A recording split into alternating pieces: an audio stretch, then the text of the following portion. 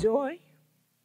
What a moment to come to you live from Liberty Christian Center, Plainsview, a place where everybody is somebody and Jesus Christ is Lord.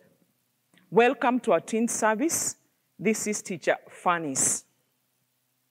To our beloved children who have been away at school, we want to take this time to welcome you back. We thank God for keeping you in school and helping you to go through your studies. Some of you sat for exams, and by the grace of God, I can only think of a singer who sang and said, God of miracles, you have won my battles for me. So as we start off again to have our sessions, I want you to have that at the back of your minds. Welcome so much. We continue entrusting you in the hands of God for protection and sustenance. To all our highly valued viewers, welcome. It is indeed an honor and joy to have you in this online service. Praise be to Jesus. I would want us to just close our eyes and pray. Since morning, this song has been in my heart. And I won't mind if you join me in singing it. Maybe you could just hum. I'll not even sing for so long. It says, God of miracles, God of wonder, you've won my battle for me. God of miracles, you've won my battle for me. I am a winner man, I am a winner man. You've won my battle for me. I am a winner man, I am a winner man. You've won my battle for me. God of miracles, you've won my battle for me. God of miracles, you've won my battle for me. I am a winner girl, I am a winner boy. You've won my battle for me. I am a winner mother, I am a winner man. You've won my battle for me. Father, in Jesus' name, this is the confession of our hearts as we have this wonderful moment to be in your presence, just to listen to your word, oh God, in these seasons where things look like we cannot predict what tomorrow holds for us. But because you live, the Bible says, because you live, we can face tomorrow. I commit myself to you, Lord, as we start this service.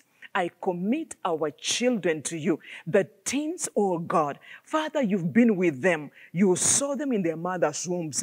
You saw them when they were being given birth to God. You have walked with them all through up to this moment. Thank you for keeping them in school. Thank you for those enabled to sit for their class 8 exams, oh God. Thank you for those who had to go through their studies, the Form 1s, Form 2s, Form 3s, and Form 4s who are even sitting for exams. And our children all over Kenya and all over the world, Lord, we continue surrendering and entrusting them to you. As I share with them your word, what you've released into my spirit, give me the grace, Lord, to be so simple and clear and quicken their hearts to understand. In Jesus' name I pray. Amen and amen and amen. Now, the title of the message I'm going to share with us today, I hope you are seated comfortably in the sitting room, wherever you are. Your heart is set to receive from God, not from Teacher Fanny's. I'm only but a vessel. But I want to assure you there is something good in store for you. This God loves you. This God values you. This God cares for you. Now, the message I'm going to share this morning, it's to do with divine response in crisis. Divine response in crisis, or acting on divine instructions when you are in a crisis. We are living at a time where it seems like we are in a little bit crisis. There could be economical crisis. It could be social crisis. It could be spiritual crisis. You know, you feel like things are not just working out. For example, we are not supposed to be having Form 4 students sitting for the exams right now. But because of the COVID-19 pandemic, things have seemed to change around. And time and again, you find changes taking place. So the Lord dropped this in my spirit. As a child of God, as a person who belongs to God, how am I supposed to respond? How are you as young people supposed to respond to crises What are these challenges? And to start off my introduction, I would just want to make a few remarks. I would want to say this. Life is like a journey whose pathway is characterized with different types of terrains. You may find sometimes you are in a plain, and sometimes it's like you are climbing a mountain. It requires a lot of energy. And now on the top of the mountain, you feel like, wow, I have reached, all things are working well.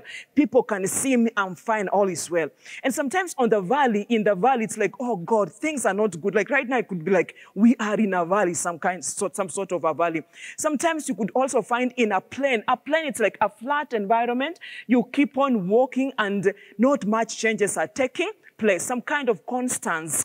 It's like you needed to be in Form 2 and you're still in Form 1. You're supposed to be in Form 3 and you are in Form 2 and you wonder, what's happening to me? Some kind of a constant factor. It's only Jesus who is a constant. You cannot be a constant. Sometimes the terrain is so slippery. The pathway is slippery. It's so winding. It's rough. It's smooth. And you wonder, how do I handle this? I would want us to really be cautious of all these things. Because in life, we have life goals. As teenagers, there are things you're looking up to. You're looking up to completing your studies. You're looking up to having a wonderful career. You're looking up to having a good family life in the future. So that is the path you are to walk through, that path of coming up as a good parent, of succeeding as a career person, of succeeding in your studies. And you realize what there are challenges, there are valleys, there are mountains. How do I go about this? And in most cases, we never know what will befall us. And this is true with James chapter 4, verse 13 to 15, which says, now listen, you who say today or tomorrow, we will go to this or that city, spend a year there, carry a business and make money. Why? You do not even know what will happen tomorrow. That's a question to ask. It's good to have plans.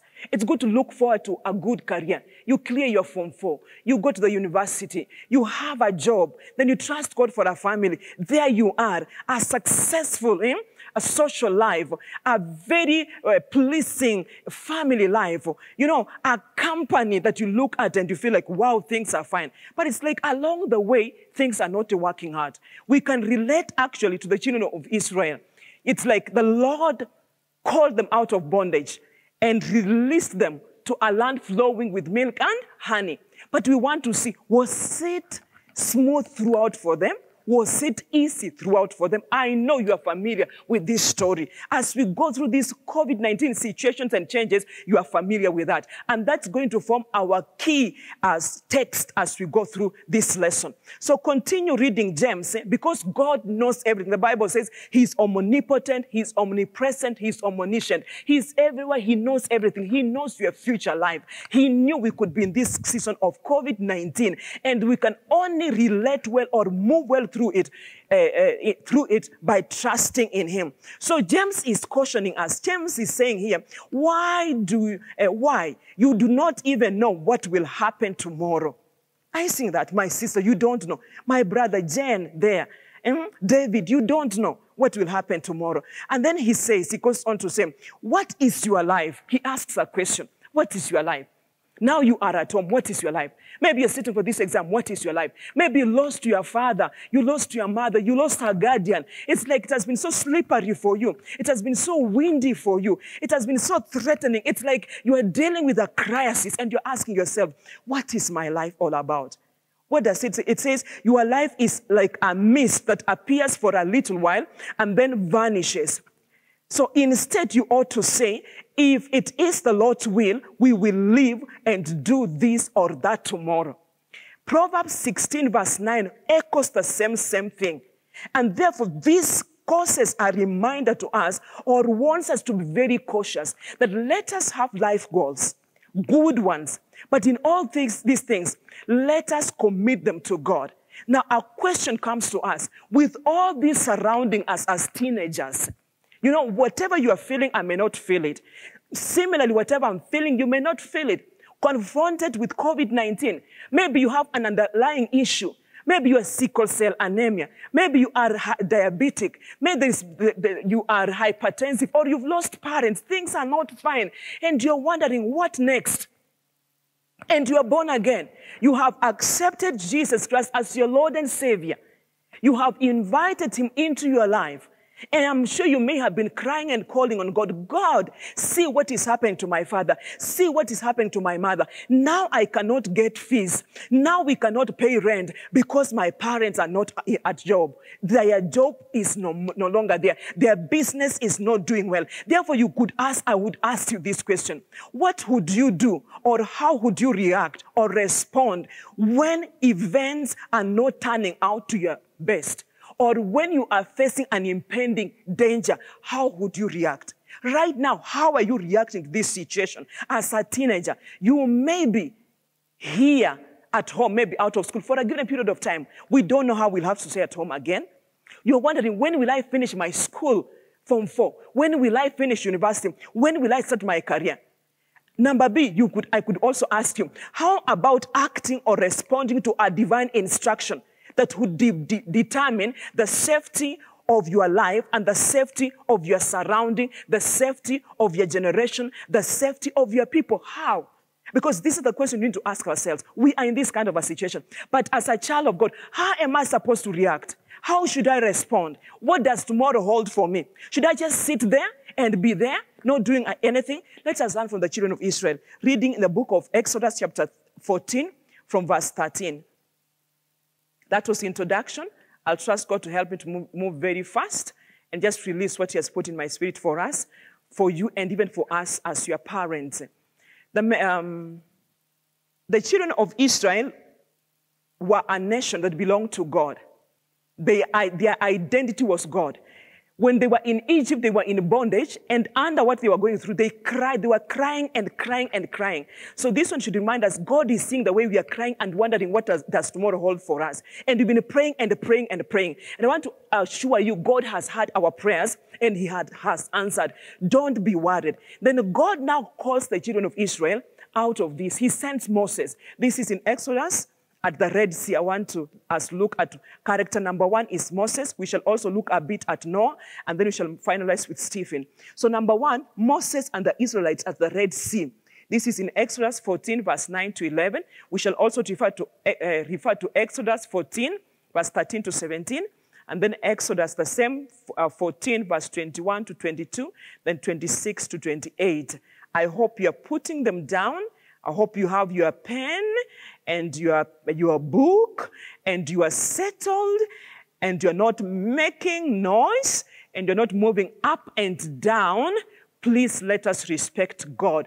Make that sitting room or that bedroom, wherever you are seated, to be at the temple of God. Make it to be an environment which is conducive for the Spirit of God to come and minister to you, even as I share this message with us.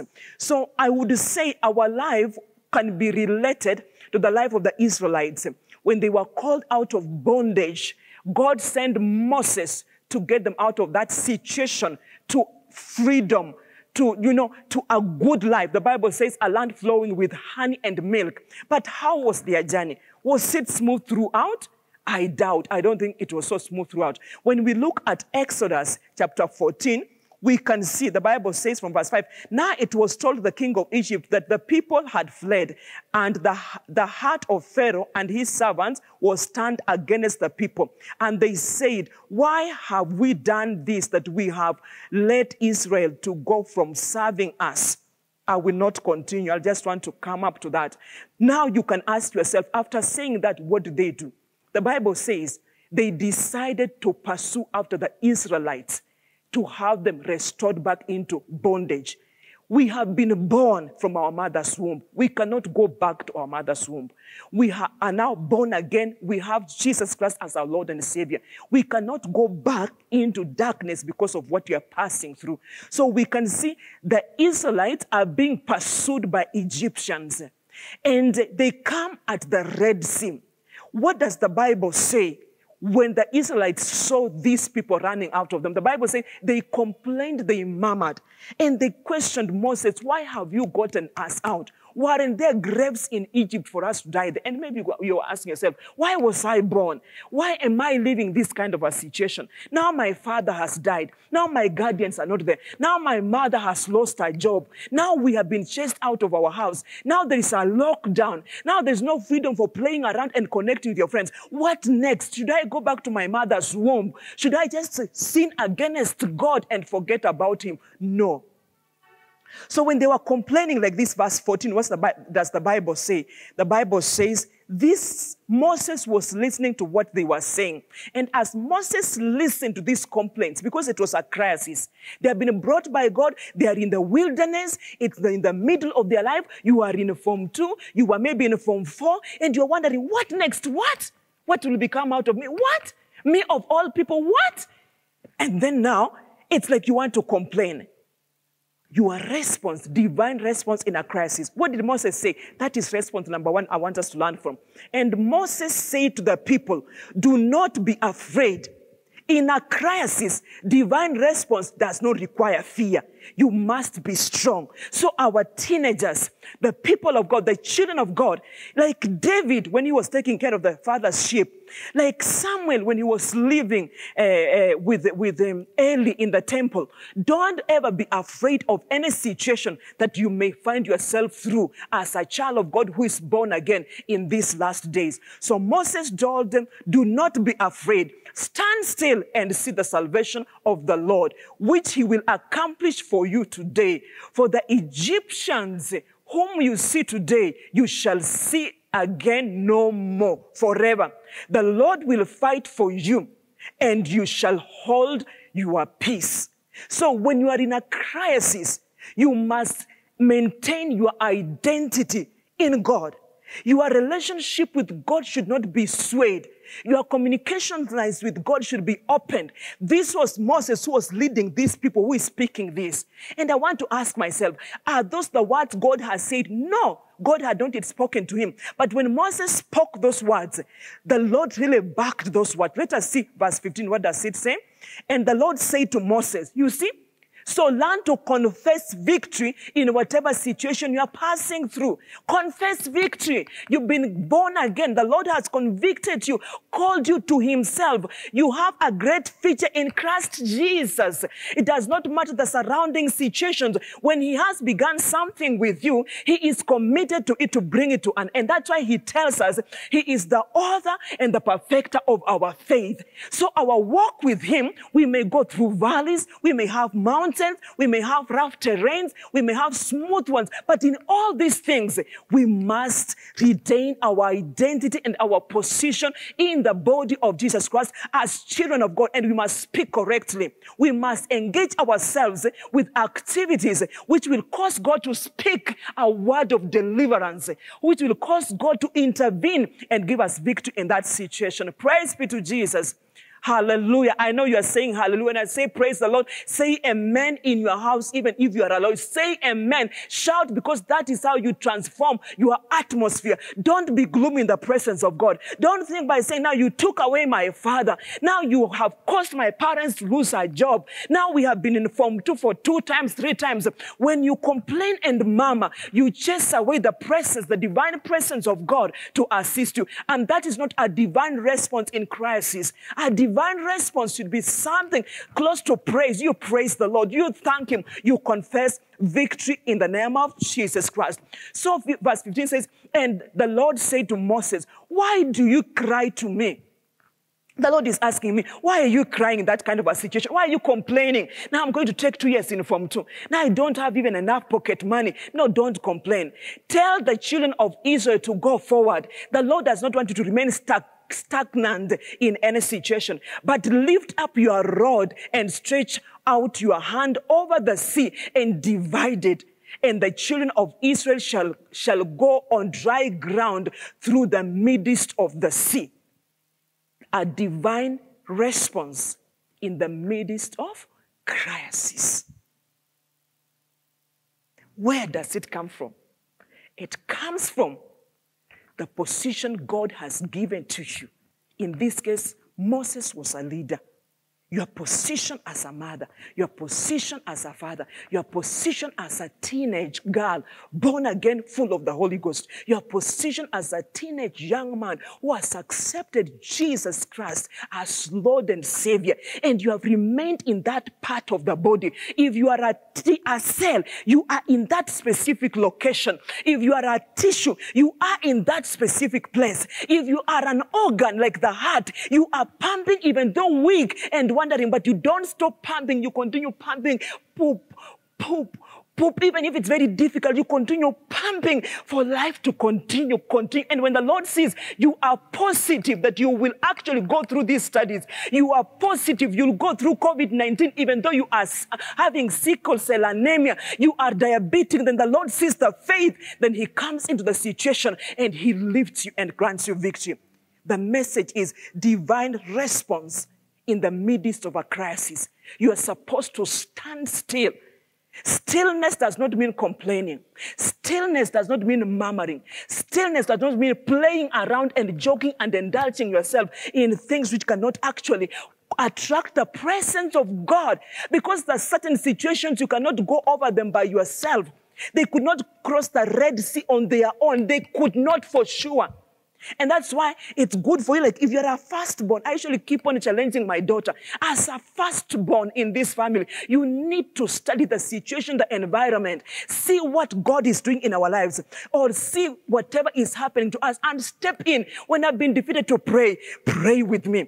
Do what you're supposed to do. Do what is right, like David. It's now warfare. When David went to the battlefield, he did not go there to join them in complaining and trembling and wondering, oh, what is this all about? No, he listened to what was happening and had to give a divine response and ask, who is this who is defying the army of the Lord? And right now, our children, you can be the people God can use to grant us victory. You ask, what is this COVID-19 that is causing us to stay in our houses with our parents and we cannot progress? I want to move on to the next person that I would want us to learn from. And this is Noah. Praise the Lord, praise the Lord. I hope you're getting blessed. Personally, I am getting blessed. And I am so much charged in my inner man. I'm telling the devil I am in the opposition.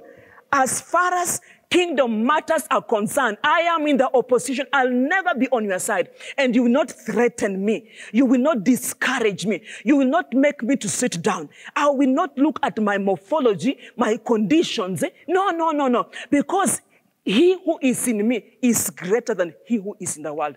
He who is in you is greater than all your surrounding challenges. It could be the Red Sea. It could be COVID-19. It could be a particular kind of sickness. It could be poverty. Whatever it is, a time comes when the Lord gives you a breakthrough, when you respond correctly to his intervention. I want us to come to the story of Noah. So that was Moses out of slavery to Canaan. But along the way, there is a challenge. There is a crisis. They cannot go through it by themselves. But then Moses responds correctly and God intervenes. Now, we are also living in days, the Bible says in the book of Colossians, 2 Timothy chapter 3. You read on your own. 2 Timothy chapter 3 says, in the last days there shall be perilous moments. Men will be lovers of themselves, full of wickedness, and not lovers of God. We are seeing that today. We are seeing it. They'll encourage things like homosexuality. They are pervasive. They are corrupt. Some of them could be our parents, would want to loot money. There are allegations for COVID-19 money we don't know the truth about. But these things are happening. Our children, they are happening. And sometimes we may be messing you up. We are disgracing the name of the Lord. And you are seeing this. How can you respond so that you help us not to bring a curse to you? But somehow you intervene. Instead of a curse, it can be turned into a blessing. So the Bible talks of one man, Noah. And I want to give the account of this Noah. And as I give this account of this Noah, you can also put your name there. The Bible says in Genesis 6, verse 9 to 17, this is the account of Noah. This is the account of Furnace. This is the account of Victor and his family and his siblings and his church and his village and his nation and his school. This is the account of this man. This is the account of Eli. Noah was a righteous man, blameless among the people of his time, and he walked faithfully with God. Noah had 3 sons. Now, when you are putting your name there, and the Bible is talking about sons, brother Eli, there at home, as you're looking at me there at home, you know you may not be having sons at now, but there is something that comes out of you. You always produce something, the product of your life. The product of your life. The Bible says Noah had how many sons? 3 sons. You could ask yourself, ever since I was born up to now, what have I been producing in my life? Am I this kind of a child who is very rebellious, unruly, disobedient? When we say wash your hands, it's COVID-19, you cannot. When we say wear a mask, you cannot. You don't want to agree with the students, the lecturers. You cannot do your work. You don't do your assignments. You are not working. But the Bible says Noah was a righteous man. So again, as people of God, the Lord should have a good testimony of us. Praise the Lord. Amen, amen, amen. As people of God, as people who are born again, let me just continue and read it a bit, even if I will not make many other references. What does it tell me? Verse 11. Now the earth was corrupt in God's sight and was full of violence. Do we see violence today? We have seen whereby a child, someone killed the parents. The whole family, there is violence. That is what he's saying. The world is full of violence, full of corruption. It says, so God saw how corrupt the earth had become, for all the people on earth had corrupted their ways. So God said to Noah, I'm going to put an end to all people, for the earth is filled with violence because of them. You know, we are the ones who make the earth violent. If there's violence in your family, find out who is causing the violence. Where is the enemy entering through? If it's in your village, if it's in your school, ask yourself, because God is seeing it. He knows your product. He knows you. Is he calling you a righteous man? How is your account with God? How is your account when you are in school? How is your account for this time you're going to be at home all this long? How shall your account be? That is a question you need to ask yourself. Because the account will cause God to do something. People are saying this COVID could be as a result of disobedience. We have disobeyed God. And it could be true. It could also be prophetic, fulfilling scriptures. The Bible says in the last day, we will have pandemics. Situations will not be good. And that's why James said, don't say tomorrow I'll do this and this, I'll go to Form 1, I'll do this. No, no, no. Don't just focus on your external beauty and many other things. No. Look at your inner man. How is it? You need to be found a man whom God will acknowledge and say, this little young girl, she loves me. She values me. Her account is clean. Her account is acceptable. This family, the account is good. This church, LCC, the account is good. This school, this nation of Kenya, the account is good. If us as parents, we have messed up the account, what are you doing as siblings as you rise up? If I'm your mother and I've been so corrupt in my place of work, I don't behave well. Are you seeing what is happening? Can you be used of God? Like Noah was told, I'm going to destroy. But because I'm going to destroy, you have been found righteous. I'll not read everything. And Noah was told, I want you to prepare an ark. What is the ark in this case? The ark is my salvation. It's my spiritual relationship with God. And he says, seek first the kingdom of God and his righteousness, and all these other things shall be added unto you. So when I seek God first, then in that God, my education is taken care of. My social life is taken care of. My economical life is taken care of. My environment is taken care of. Noah was told, build an ark. The ark is synonymous to our spiritual relationship with God. And this is salvation. And I want to tell us, salvation has a beginning. Remember when you accepted Jesus Christ as your Lord and Savior, you began building your ark. You began building the house in which Jesus Christ can indwell when you are in a crisis. And I want to put it to our children as at now. With the surrounding condition and circumstances, there are measurements of your salvation. There are breadth of your salvation. There is a depth of your salvation. There are rooms in your salvation. God is particular on how we shall be living, even in this COVID-19. He's very particular. He knows days are wicked. Seasons are not the best. But yet there was a man, Noah, at a particular time similar to this one of ours. And the Bible records he was found right. And the Lord gave him instructions on how to bring deliverance. I want to appeal to you, our children, that work out your salvation with fear and trembling. As it is in the book of Philippians chapter 2 verse 12. The Bible says, work out your salvation with fear and trembling. God would want us to follow his instructions as pertains to our salvation. The way he told Noah, he told him, make this ark. This ark, let it be made up of cypress wood. Cypress wood is light, it can float. What have you feeding yourself with your spirit man with, that you can become so heavy, Baka, you can't pray when we are saying pray and fast? What have you filled your inner man with, that you can't be used of God in these last days to bring a difference in the situation which we can refer to as a crisis? Don't want to rush over this issue of Noah. Because Noah was told, you know, our God is so loving, he's so caring, he's so gracious, he's so merciful. He knows our rising up and our lying down, our going out and our coming in. He knows our needs, spiritual needs, physical needs, all kinds of needs we have. He told Noah, prepare this ark.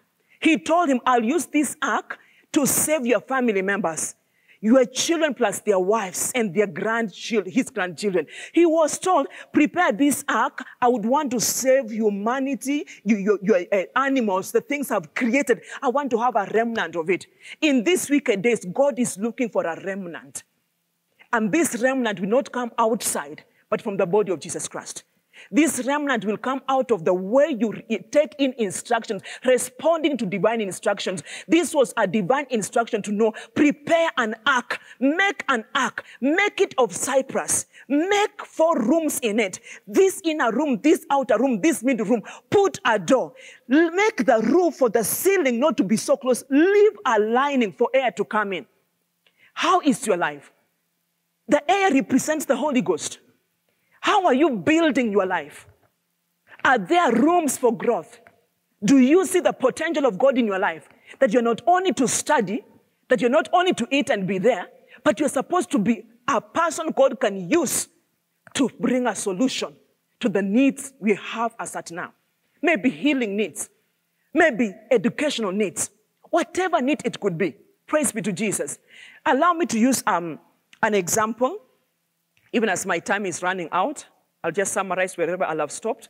I'll find some more time and continue on this message. Recently, in this situation of COVID-19, you might be thinking you as teenagers, you maybe you're the ones who are disturbed. Though to an extent, I look at you and I see like, you look so settled. Some of you are not worried. Because I think someone has told you this is a disease for old people and people having issues, and you don't realize, even if it's for such like people, there is a role you can play to help these people be fine.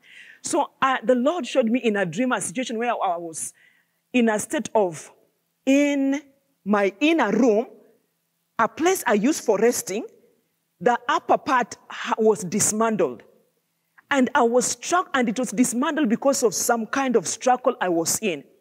And now I was looking for a way of having it refixed. And in the dream, I could see one of my children coming in to help me fix it. Really coming in strongly to help me fix it. I didn't know what it was, but I prayed and told God, God, whatever you'd want to do through these children, and not only these ones, but all our children, give them the grace to do it. So this dream caused me to realize there is a role you have to play in your family, in whatever situation and whatever state, in this nation, in your school. Never exonerate yourself from the prevailing circumstances. And never take a stand whereby you feel like there is no need for me to participate. It's now over with me. Or let me just be careless and live my life the way you want to live. Be like Noah. Take in divine instructions to respond to a crisis. If for sure the Lord would want to wipe away humanity because of our arrogance, or in our arrogance of trying to show that we are better than God, God has decided to use the very thing we are trying to work on to destroy us. What will you do? The only thing we can do is to ask God for mercies and forgiveness. If my prayer can't go through as a mother, as a father, why can't you rise as a teenager and take your position? Heed the voice of God that is saying, like Noah, build your ark. Build your salvation. Use this material. Put in many rooms. See the potential God has given you. Appreciate those potentials. Work on them. Yield to corrections. Allow the propulsion by the Spirit of God. Allow the awakening and quickening by the Spirit of God. Why was the ark supposed to have a door? There is a door to our hearts. The door should close. You should close anything that is not of good to come into your life in this season. Don't allow complaints. Don't allow pornography. Don't allow murmuring. Don't allow rudeness and stubbornness. Don't allow prayerlessness. Build your salvation with fear and trembling. Take your God-given position. Seek to know in the body of Jesus Christ, which is also an ark. Are you a musician? Are you a teacher? Are you an evangelist? Are you a prophet? Samuel began it at a tender age. David won victory at a tender age.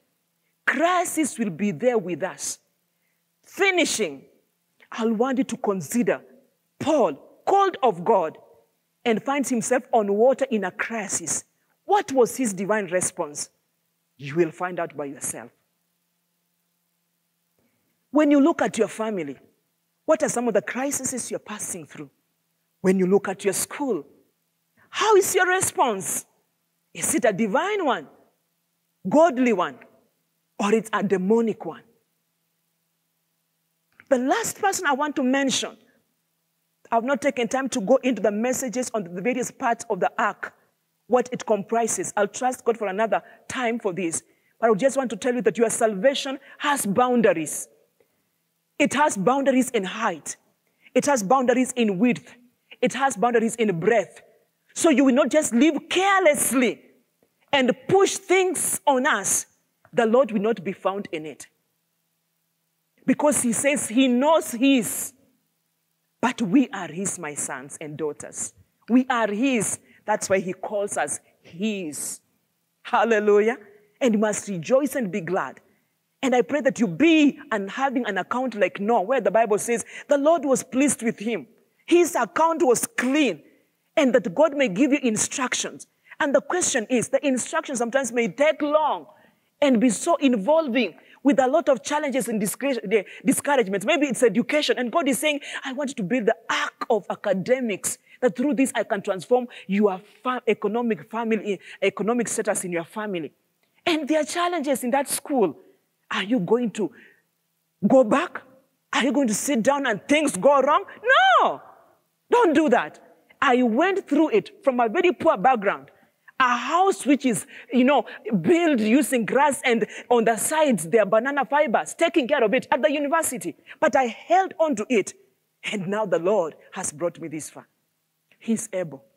He's able to do exceedingly abundantly more than we are able to do, more than we think or imagine. I'm speaking to our teens, but I'm also speaking to myself and to us. Build our ark. Let us build them. Let us look into our salvation and do everything the Lord is asking us to do. He said, put their food. Read the word of God. Be rich in the word of God. Take the example of a man of God, Stephen, as I conclude. In the book of Acts, chapter 6, Stephen, the Bible says, was a man full of the Holy Ghost, full of the word of God. In fact, when there was a plan to destroy him, which is also happening to us, the Bible says, the devil is roaring around like a lion, looking for whom to devour. That is in 1 Peter chapter 5, verse 8. And don't you think because you are still young, the devil will not devour you? The enemy of COVID-19 will not spare you. And because I'm young, no, don't give the enemy a chance. It wasn't then. Who told it can't be now? Persecution arose that time. When, people of God were sitting together and feeding and relaxing and feeling nice. And they wanted to build a cocoon of their own. And the advancement of the work of God could not continue. And the Lord allowed persecution to come in. Persecution that entailed even dying of some. Why do you think even right now, men of God have died? How will you respond if you hear tomorrow, Pastor Fannis is not alive, dead? Are you going to complain and murmur? We need to know what is happening right now. Because God knew what was happening at the time of Noah. God knew what was happening with Israelites That's why he sent Moses to deliver them. And he knew the journey, that it could not be easy, but he never left them. God is a holy God. He can be tied with our filthiness and our fake salvation. When you were in school, how were you responding? How was your life? Which kind of a girl were you? Which kind of a student were you? Search your heart as I finalize. Search your heart. I can see I have 1 minute remaining. But ask yourself, how have I been? When the Lord looks at my account, am I falling in the category of Noah or the Israelites who are complaining and murmuring? Or I'm like Moses, who is connected to God?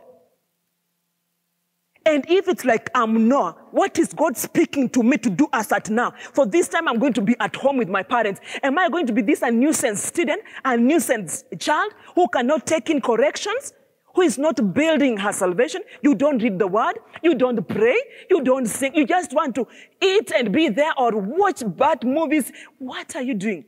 The Lord sees, he's seeing. He's seeing. And even if you are doing things fine, like in the days of Stephen, they felt like, how we can eat. Now, he was serving tables. And the Bible says he was full of the anointing of God. He was full of the Holy Ghost. These are days we must be full of the Holy Ghost. Because the enemy is roaring, looking for whom to devour. And therefore, they decided we want to destroy Stephen. That is the last one I want us to look at. You will ask me, why are you asking, Pastor, to relate ourselves to this? We are in days where we are seeing men of God dying. They may not die because God has allowed it. Maybe the enemy has just hit them. Even our children. Many bad things are happening. They are happening. The enemy is destroying. He's devouring. How are we supposed to respond? Build your ark. Secondly, if it were that I'm to go, what is my response? When Stephen was accused, brethren, praise God. My little ones, this could be threatening, but it's true. When Stephen was accused, he did not just accept it lying down. He put these people in the picture to know that he knew what they were talking about. He knew God, and he was for God. And whatever they were saying was lies. People may accuse you. Parents may not understand you, but continue doing what is right. Feed yourself with the word of God. Be rich in the word of God. Say, I shall be rich in the word of God. Say, in this season, I shall be rich in the word of God. Confess, in this season, I shall be full of the word of God. Noah was told, put a lot of food in the ark. The food is the word of God. Fathers, mothers, let us be full of the word of God. And the Bible says Stephen was full of the anointing of God. Oh, hallelujah. I want to be this mother. I want to be this woman. I want to be this teenager who is full of the Holy Ghost. That when the enemy is throwing his arrows on me, I can deflect them by the shield of faith. But if the Lord allows me to slip, I will have my eyes focused on Christ Jesus. The Bible says Stephen, when they were throwing stones at him, he saw the heavens opened. Let us remain connected with our God in this season. Whether you have money, no money. You've lost a job, no job. Parents have died. Parents are not there. Does not matter. Does not matter what the Lord may allow us to go through in this season. What matters is our relationship with Him. The Bible says Stephen did not focus on the insults. In fact, he saw the heavens open before they began stoning him. And he confessed it. Never stop confessing Christ. Never stop preaching the word. Never, because your mother died. I know there are some of you who lost your parents. I know there are children who are mourning their mother and the father is not there. I know jobs are not there. The Lord hears you. The Lord is walking through it with you. You are not alone. May the grace of God abound that you can be like Stephen. The Bible says Stephen saw the Lord standing and he did not part the sea like it was in the case of Moses. He did not do that. But he allowed Stephen to be stoned to death. And the Bible says Stephen knelt down. He did not complain. He knelt down. And Stephen knelt down, and said, Father, forgive them, for they know not what they are doing. As young people, let us ask God to forgive us. Let us forgive those who may have hurt us when we were in school. Let us forgive our parents when they may have hurt us. Oh Lord Jesus, help us in this season. Let us not be bitter with God. Stephen did not accept to be bitter. Churches, tempo kosiketelevo sahalashi lenala hakatoko zeketelevosi. Will you question God? Will you question God? And Peter knelt down. And Peter worshipped. I pray that our children as teens, you will learn to worship God in your difficulties. You learn to worship God in your lack. You learn to worship God in your losses. You learn to worship God in your delayance, the Bible says. And Stephen worshipped and said, do not hold this against them, O God, for they know not what they are doing. And he rested in God. And the Bible says, let us find rest in Christ Jesus. My prayer would be today that God would help our children as teens in this stage of very fast exponential growth, in this stage of wondering, why were we born in this season? And why are all these happening to us? Oh yes, I pray you'll cause them to look to you like Stephen looked to you. Even when their fathers and mothers are not there, Lord. Even education delays, oh God. Thank you, because for sure, like you received Stephen, like you made a way for Moses, like you gave instructions to Noah. I pray that God will help us to learn to respond to divine instructions in the Spirit. You will help us to confess positively. And you'll help us to say for us to live is Christ and to die is gain. To say, though the vision tarries, it will surely come to pass. Hallelujah. Thank you, Spirit of God. Thank you because you've heard our prayers. As I began, I said, we are committing you to God.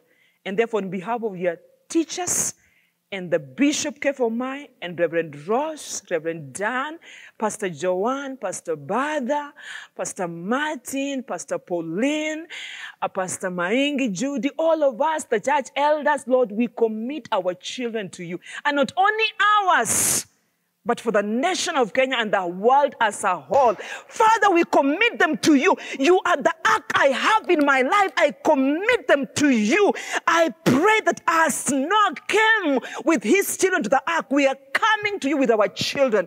We bring them under the covering of our salvation, that they shall be protected, preserved, and sustained in you. In Jesus' name, amen and amen and amen. Say amen with me wherever you are. Amen, amen. God bless you. God keep you. God sustain him. God make his face shine upon you. See you again. As I said in the beginning, this is Liberty Christian Center under RGC Ministries. We are located off the Coney Road in Plainsview. This is a church where everybody is somebody, and Jesus Christ is Lord. We are part of the body of Jesus Christ. So if you are in our surrounding, don't stay away. Just like a hand cannot run away from a leg, just come and get your place here and you'll be blessed. In this season, we are growing. We are more than conquerors because Christ overcame them for us. I hope you will respond to crisis in a divine manner, not as a weakling, but as a victor. God bless you. See you. Bye. Somebody give our great God a great praise. I came to announce to the world this right here. He's still moving. He's still proving. Just how great he is. How great.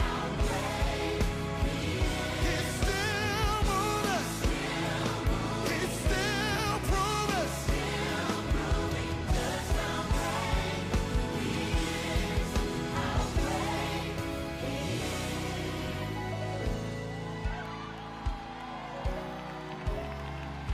Miss Chantrea. young evidence. You don't have to come up here. I just want y'all to see. On the Sounds of Revival CD, if you got it, there's inside, there's a picture of an empty wheelchair. That was hers. She was bedridden for over 100 days, in a nursing home for over 70 days. Her muscles had atrophied. She had a cervical spine issue where her C2 and her C4 spine collapsed on each other, and she had pain all throughout her body. She had rheumatoid arthritis and osteoarthritis. But today, there's no wheelchair. She was healed in an instant. She was healed in an instant. I came to announce to the world, whether you believe it or not, he's still moving. He's still moving. How great he is. He's still moving. He's still moving. Come here, Jessica. Come on.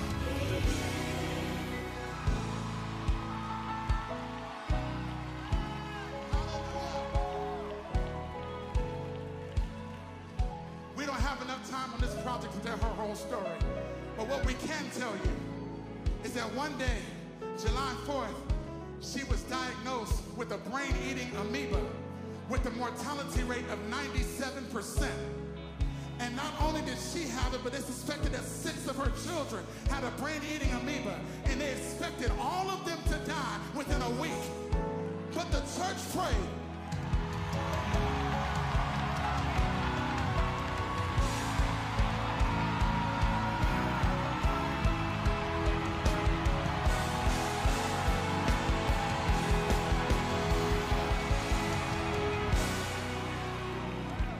After all those miracles, what the devil wanted to do was roll 7 caskets